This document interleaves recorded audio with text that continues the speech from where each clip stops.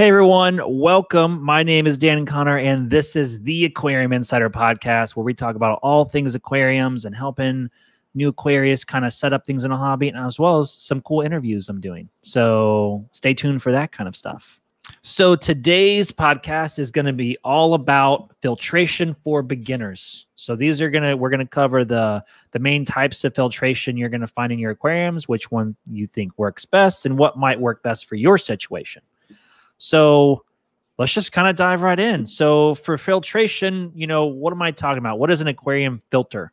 And I am going to break it down into very basic. So aquarium filter, in my personal opinion, is just a device that removes stuff out of the water that you can see and stuff that you can't see that's detrimental to the fish's health, right?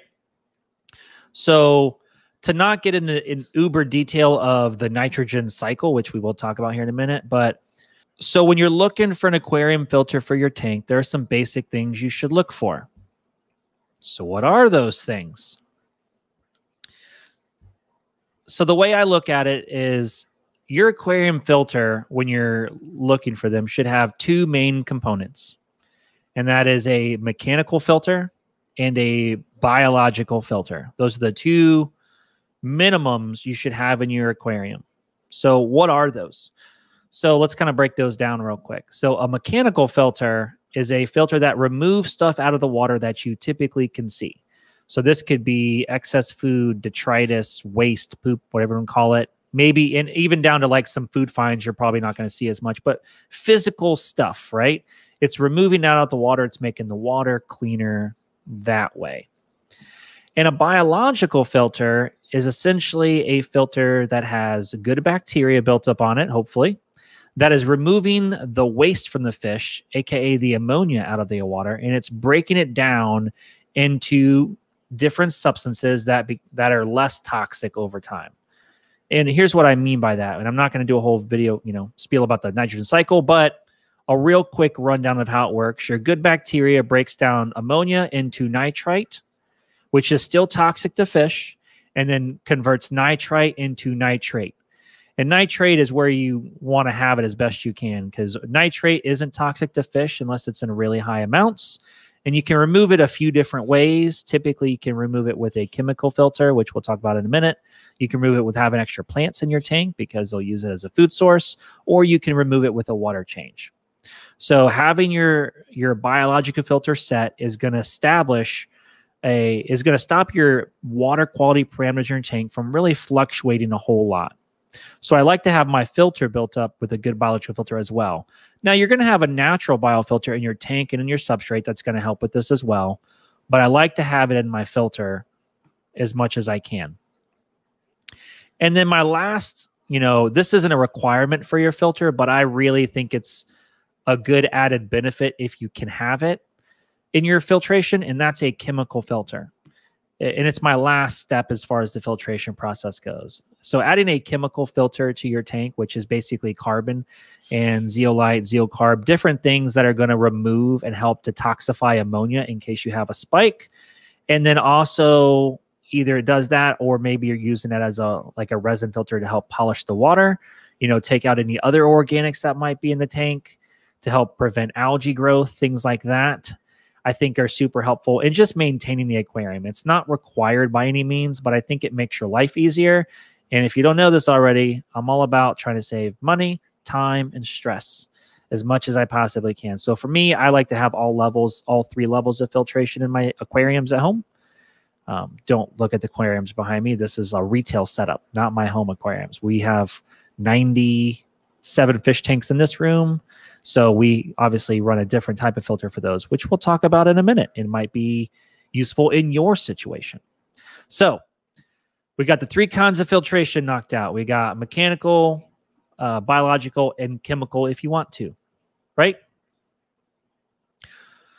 So what kind of filters are out there for your aquarium? And we're going to talk about a few kinds and kind of break down the pros and cons of each, if that makes sense. So you have your hang-on back filters, which are very common, probably the most common filter out there, I think, that most people use because it comes with most of your aquarium kits. You've got an internal filter, and then you've got a sponge filter. And I think those are the three main most people run into at some level and should be running into. Now there's other ones we can talk about that I'm not mentioning because those are separate. One's an under gravel filter, and the other is a canister filter. And canisters, we'll talk about those in a separate podcast because I think they're a little bit more advanced. Those are bigger tanks. They have everything typically already contained. It's not really something you have to modify at all, really, unless you wanted to. So we're talking about some other filtration that are a little bit more common, a little bit more medium-sized tanks that people run these filters for. And then there's a lot of different variety as far as quality and pricing. And I wanted to really touch on that because that matters a lot, especially to newer hobbyists, I think. So let's kind of break down the pros and cons of each. So let's kind of go ahead and start with the hang-on back. So what are some of the pros and cons to having a hang-on back filter? So, pros for setting up a hang-on back is one, it's relatively easy. There's not a whole lot of components to them. It's usually the stem that's leading back to the tank, where it's your intake line that's going to hook into it. Maybe the pump head, and that's the pipe that's going to suck water out. And then you have to put your filtration cartridges in and make sure your power cord's out of the filter. Relatively easy to set up. Then they also have, they're relatively inexpensive. They do come in a wide range, and I think the price goes up with the better quality build. So you can get them as cheap as, depending on the size. I mean, it's going to vary based on tank size, but you can get them relatively inexpensive. And they come with at least some filtration that you can add that's in the tank, and in the, some come with all the bells and whistles, some do not. And we'll talk about those here in a few. So easy to set up, relatively inexpensive. And they all come with the ability to carry all my favorite types of filtration, right? They all have the ability to carry a biofilter, a mechanical filter, and a chemical filter. No matter which one you have, some come with it already. Some you have to modify, right? So it just depends on the filter. And another big thing I like them is they're relatively hidden. You don't see them in your aquarium as much. It's basically just one intake tube coming down, and that's really all you see. So I think it's a nice setup if you're trying to keep a real clean tank where you don't see any of the extra cords and stuff like that, right? Cons to hanging out. Cons to some of these filters. Some are better than others. Just like with everything in life, you pay less money, you might not get as much in a filter. So there's that aspect of it. One aspect of them that depends on the filter. Some are better than these than others, right? But if you do a lot of really small fish and the intake holes are too big, you might end up sucking fish in there and, might lose a few. Or worst case scenario, slow moving fish get stuck to it and they just die because they're stuck and they can't get off the filter. So hopefully you catch that, but something else to consider when looking at the type of filter. And then this will go with basically every filter, but if you have a ton of fish and you're overstocking the tank, and whatever that's going to mean to you is, you're going to have to do a lot more maintenance on the filter, making sure your filter pads and filter media is being kept up with more frequently. So just something to think about when you're doing it. All right, let's talk about internal filters. So what are some of the pros and cons for keeping internal filters? Well, one, they're relatively small and they're inexpensive, just like your hang-on backs. So a good price point for entry-level aquariums, especially on the smaller side of aquariums, right? 5, 10 gallons, 20 gallons even maybe, something like that. And they're quiet. They're not super loud filters. Sometimes air pump, you're on sponge, might be a little too loud. Sometimes your hang-on back might be a little noisy. These are super quiet filters, not a lot of issues with them as far as, their loudness or setup goes. And they're still easy to set up just like hang-on backs. Relatively easy to do. All your cartridges go in at the same spot and just easy to use. So some cons to these is they're generally not, their bay for holding media of any kind or cartridges aren't super big. So for me, if I was going to run those, I make sure I'd ran a bigger one on a smaller tank. I just don't think their bays are big enough to really hold enough filter media or filter pads in order to work and run effectively. So if you're going to keep them, I would make sure your tank's definitely not overstocked by any imagination. I'd definitely make sure it's understocked for that. And then just something to think of for that. And then two, they are going to be inside your aquarium. So on those smaller tanks, they're going to take up a considerable amount of space in the corner. And if you don't like that look, they're probably not going to be, it's probably not going to be for you, right?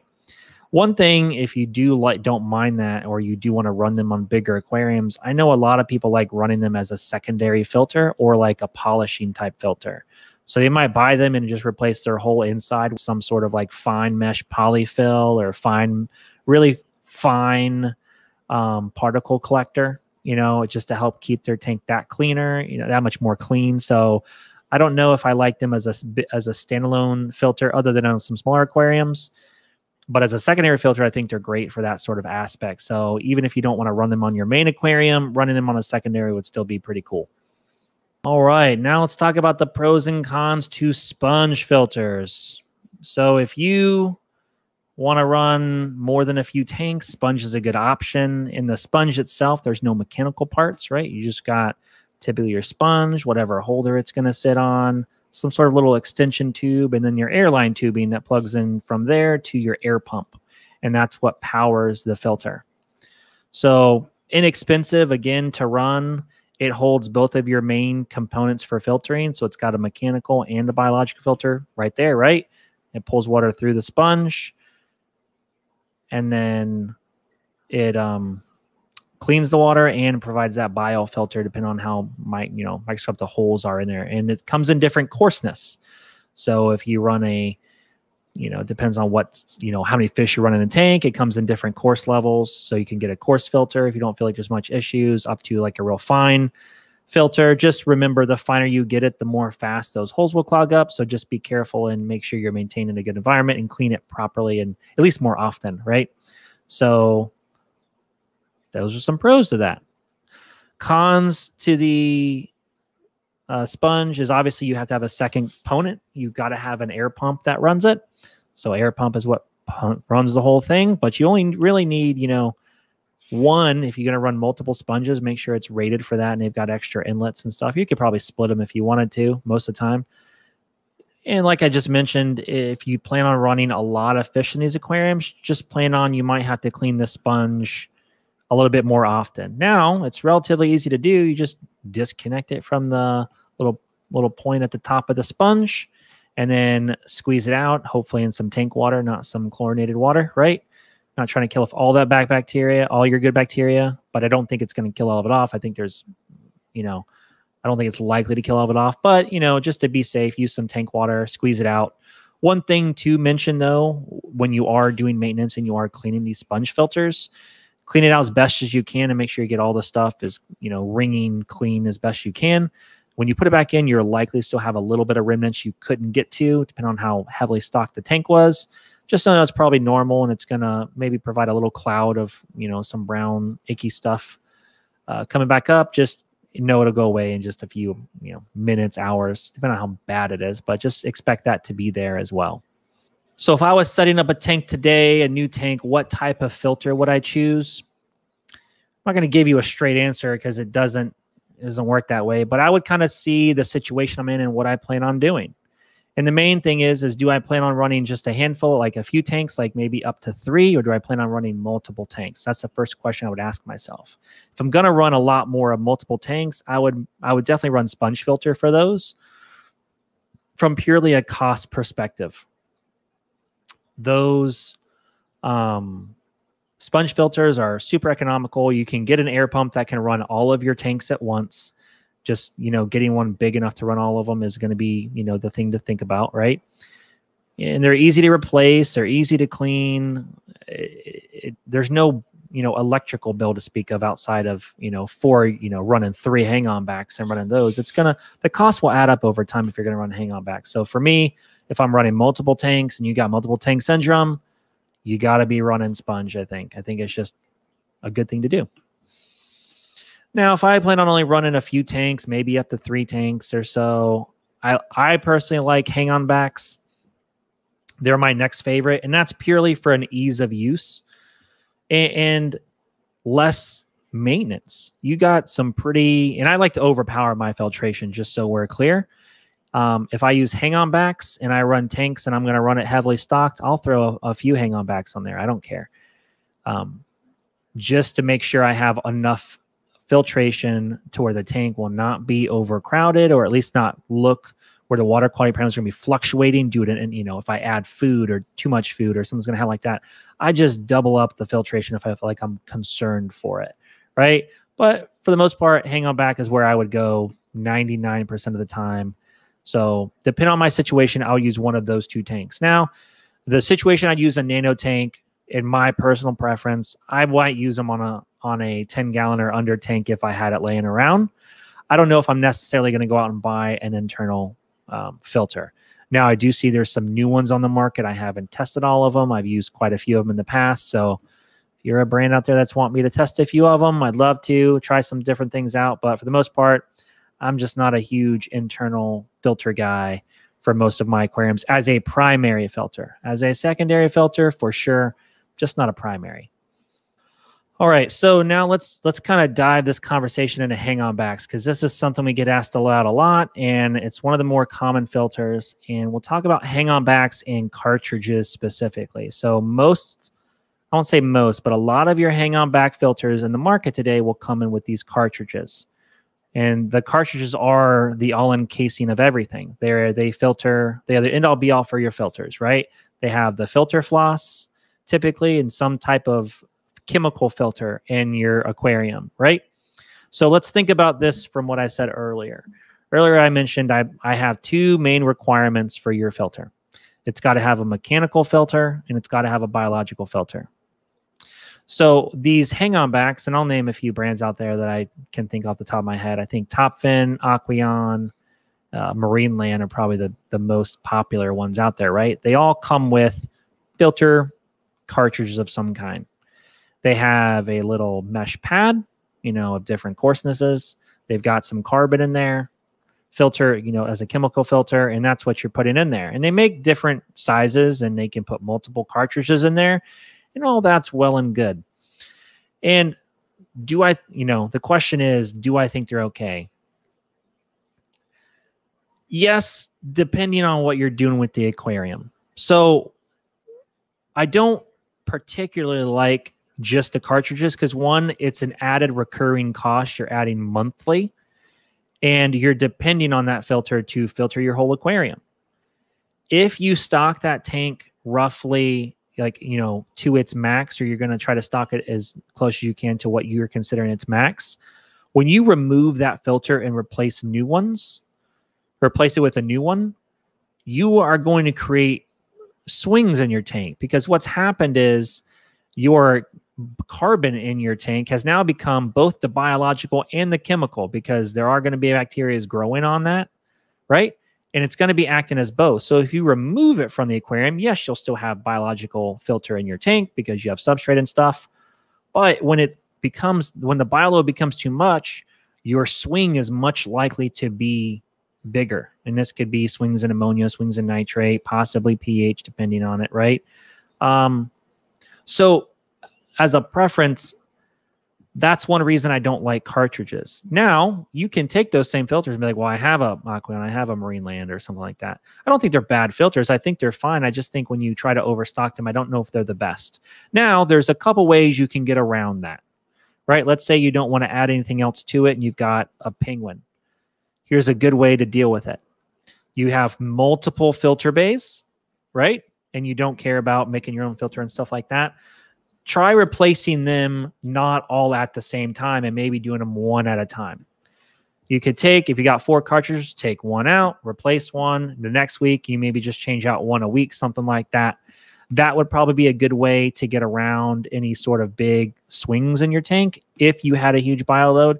If you don't have a lot of fish in the tank, I don't think you're going to see much of a change. So maybe, depending on if your fish produces a lot of waste and it's maybe bigger. I can't speak to every single situation, but I can tell you, generally speaking, if you don't have it overstocked, or at least, if it's appropriately stocked, I don't know. It's going to depend a lot on your species, right? So consider at least adding more cartridges so where you can rotate out less at a time. So you're not doing all 4, you'll do like one at a time and switch them out. That might be a little way to ease the swings of your tank, which you could or could not cause problems. Not every fish is kind of the same tolerance to water quality. Some are super hardy, some are not. So it's just something to consider when you're looking at and trying to deal with your filter, right? So what are some ways you can maybe make these other hang-on backs a little bit more effective and increase their overall filtration capacity? And the easiest way I would say that is by adding a biomedia bag. So even Marineland sells those, ceramic rings you can add to your tank. Adding them with a mesh bag, I think, would be really nice to add that biofilter, because it's never going to really get changed. You might need to wash it off in some tank water, right? If it gets too dirty or something, but that's a good base for your biofilter without really increasing the price of the filter very much. And that's a very easy, simple fix. So you can also, there's a couple of things you can do. You can add a pre-filter by putting those little sponges on the side of the intake, right? That also helps trap a lot of the trash before it even gets to your filter, which is even more helpful to increasing the longevity of these filter pads or filter cartridges, however you want to say it. So that's a couple ideas on making those filters more, making them better at what they do. Now, are there hang-on backs that do all of it at the time? And I guess we'll kind of segue into that as to what are some of my favorite hang-on backs at the moment, favorite brands out there. So I'm a big fan of all, the hang-on backs that are going to have all my filtering components I like. They have a mechanical, they've got a bio, and at least a chemical filter, or at least the ability to have a chemical filter, right? So the two that really come to mind is going to be the AquaClear hang-on backs, and then the Titles by Seachem and Seachi. So those are the Tidal, by the way, and I'll go to both of them here in a second. They both have both types of filtration. They have great size bays, which is the area you can put the, your filter pads and media and stuff like that. Great size. And both of them have a few features that are different than the other, and one kind of stands above the other one. So let's talk about the AquaClear real quick. The water comes in from the bottom, and then the water will go through your different levels of filter pads. So essentially you have your filter pads at the bottom, you've got your filter, your biomedia in the middle, and you've got some type of chemical filter at the top, is how I like to do it. There's a couple ways you can set up your filter, but I like to get, the way I foresee it in my head is a few things. One, when you're setting up these hang-on backs that already have all their filter pads and stuff in them, wherever the water is coming in, you want to put the filter pads first. And if you have multiple ones, you pick your coarseness one first, and then your finer one second, is a good way to put it. And then after that, I put my biofilter, my bio bag of media. And here's the main reason you want to do that. Think about it in terms of what makes your bio bag media work efficiently. So everything is related to surface area. How much surface area does those bio rings or whatever you have in there have space-wise for good bacteria to grow on? They all have different ridges and edges, and they're a little bit rough. So they have all these different edges, right? If you have that bag first and all of that trash and poop and algae, whatever it is, gets stuck on those bio rings, it's going to make them slick and less space for them to grow on.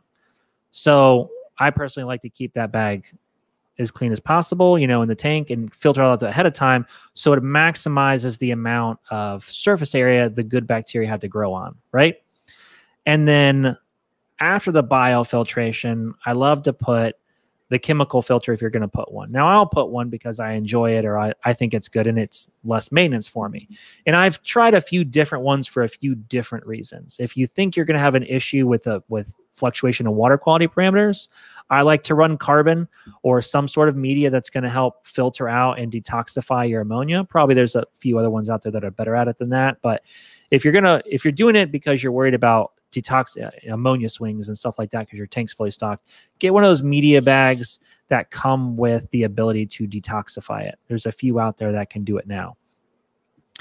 And then another one I've been running lately, and it's mostly to deal with organics and stuff like that might cause some algae in the tanks, and that's the Purigen packs from Seachem. It's just been a good little resin filter I've added as my last little stage before the water goes out in the tank to help remove anything else that maybe nothing else did catch. And I just use the 100 ml bags.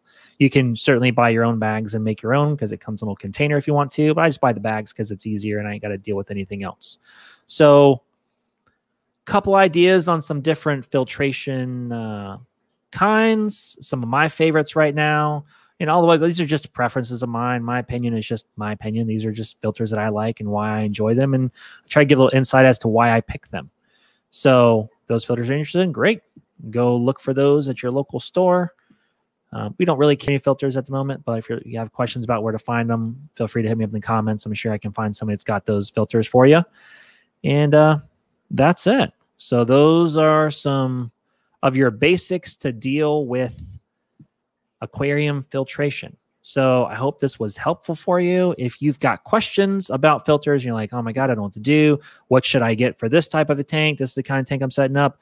Leave me a comment in below, and I'd love to answer them and try to answer as many as I can. So please leave me those questions, comments. Let me know what you thought. And I guess that's it. So had fun, had a blast. Hope you guys liked it, enjoyed it. If you liked it, I'd love you if you hit that like button, subscribe to our channel, and let me know what you want to see next. What kind of videos you want me to do? Or even better, what kind of filters do you guys run in your tanks? Have you seen any issues? I'd love to start a little conversation at the bottom of this video. If you've had issues, maybe share that with the group. And so maybe some newer fish keepers won't make that same mistake. So thanks again for watching, and I'll see you guys next time. Later.